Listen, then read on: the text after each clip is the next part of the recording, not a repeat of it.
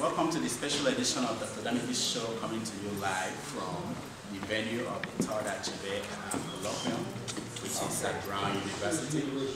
This special edition, we are going to talk to Nigerians and Africans and experts who came to the show to discuss Africa. And it will be very interesting, and we want you to watch. Dr. Damage, welcome to the show. That is me. What a day! I am and this is keeping it real. It is. I keep it real. What are you keeping it real? You keep me real. What are you keeping it real? I keep Africa real. Why do you have hammer instead of? Well, it's damages, so it's trying to damage things. Are you a real doctor? And diagnose, you heal yourself. With the hammer?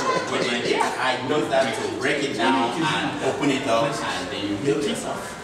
Where did you get your degree? My degree at University of Toronto. Yeah, yeah, and I'm getting a PhD. My PhD is from the same university that Andrew got his PhD. PhD, yeah. That is the common thing in Nigeria. To be president, you have to have a PhD. We were impressed when you brought patient Jonathan and on your show. She's good. She speaks some English. Yeah, very good, very good. Okay, very interesting. So what is wrong with Sahara? Everything. The name, what they do. Guys, be careful. That's what people say. If you get on Sahara, they come after. This is what I'm trying to do. Because I don't know what their problem is. Those Sahara guys, those guys are crazy. They're everywhere. They have people everywhere. You say something, the next thing you hear it on Sahara. You wonder how it gets. Thank you for keeping it real. Yeah, to hear that from you. And we'll be watching Keeping It Real. Yo, man, it's been a privilege. That's what I'm talking about. Yeah, thank you.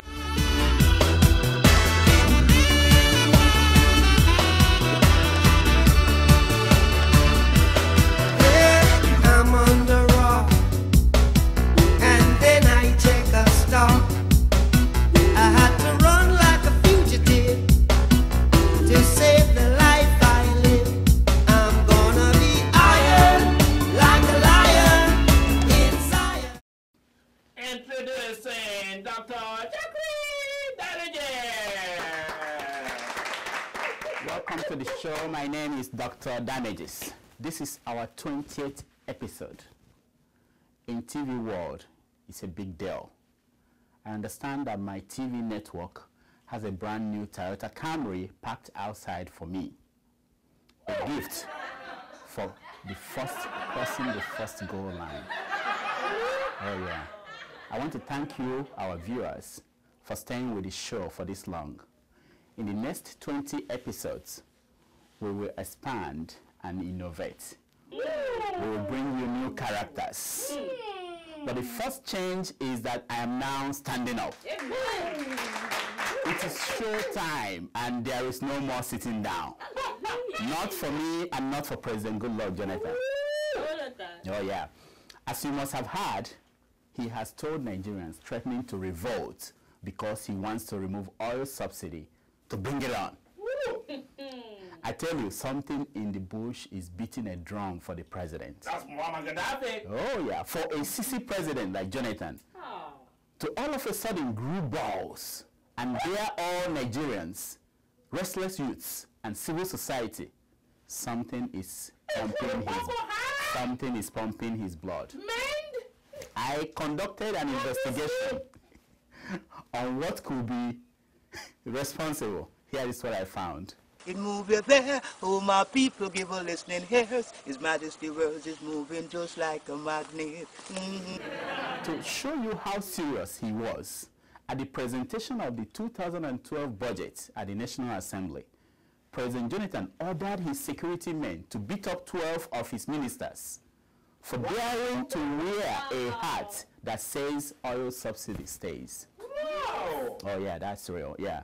Talking about oil, it has been just revealed that NNPC could not account for 65,000 barrels of oil a day. Just that alone? That is the oil that NNPC is giving to refine for Nigerians.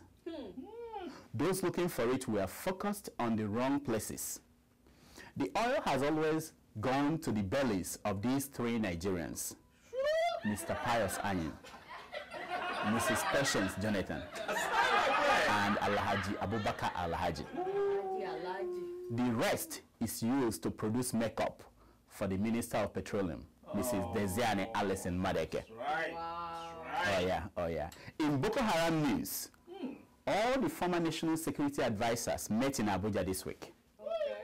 These 5 Alhajis met at an undisclosed location to discuss Boko Haram. These are the top 10 questions they tried to answer at the meeting. Number 10, how do we put this journey back into the bottle? Number 9, are you sure that our fingerprints have been deleted from the bombs? Wow.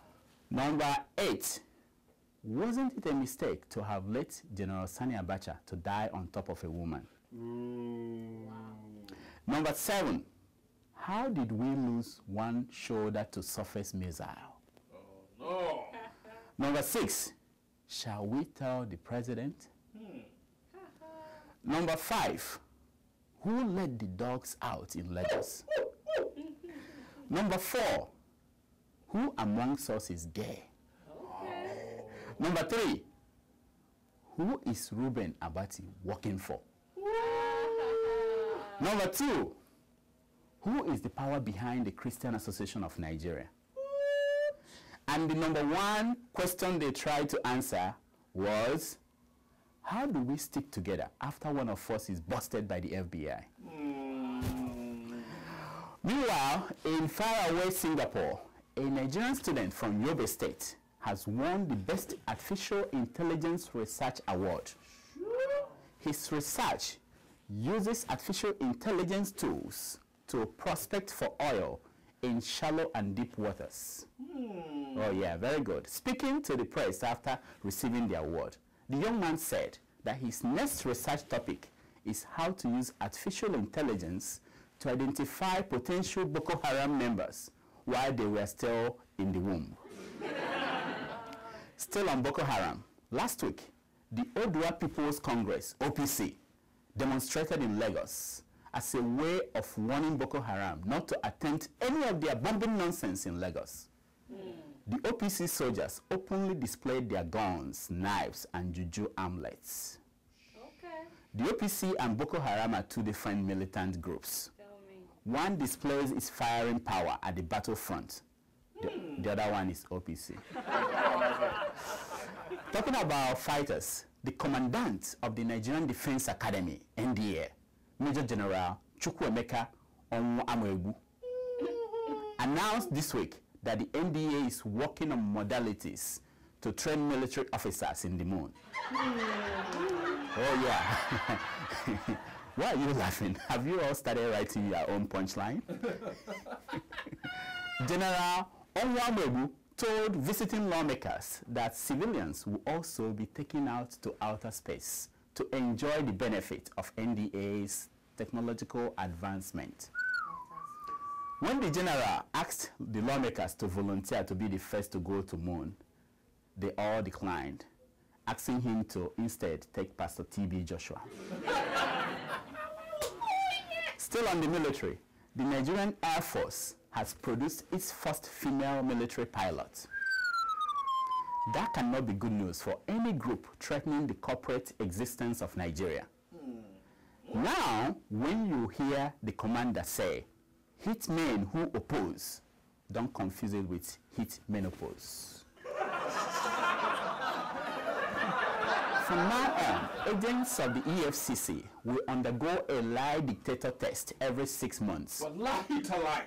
According to the agency's acting chairman, the goal is to get rid of bad eggs amongst them. Yeah, chairman. Make you go sit down. Didn't an X-ray machine discover drugs in the belly of Baba Suwe? Okay, that's true. And then what? Yeah. Olusegun Adeniyi, the former spokesman of late President Umaru Yar'Adua, has published a tell-all book. What? Wow. The book's title tells you all you need to know about the content. It is called how President Umaru Yar'Adua turned me into a hypocrite. Whoa, hypocrite! I've received an advanced copy of the book. So come with me. Let me read for you some wonderful paragraphs from the book. Okay. This is from the introduction. Okay.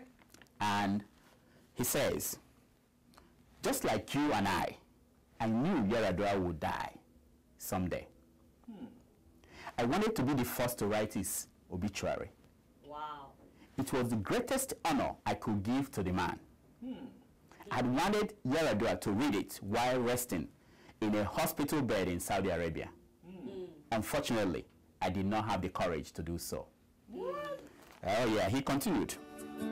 Welcome to First View Luxury Hotel. At First View Luxury Hotel, we offer excellent service. Our rooms have all the necessary facilities to make your stay comfortable and memorable. You will also have access to internet service, breakfast, 24-hour power supply, full air condition, free international calls, free tire pumping service, and free car battery charge. So what are you waiting for? Quickly visit First View Luxury Hotel. We are located at number 1 Adeola Mishile off Raji Rasaki Road, First Estate, Amuwo, Odofin Festac, Lagos. For more information or reservation, please call us on 080-7578-7135 or 080-9990-0601. You can also take advantage of our online ongoing promo at www.firstviewhotel.com to make your reservation and payment for your favorite room, which attracts a discount rate. Please note, rooms are reserved based on first come, first serve. First View Luxury Hotel. Experience the home of comfort. They come.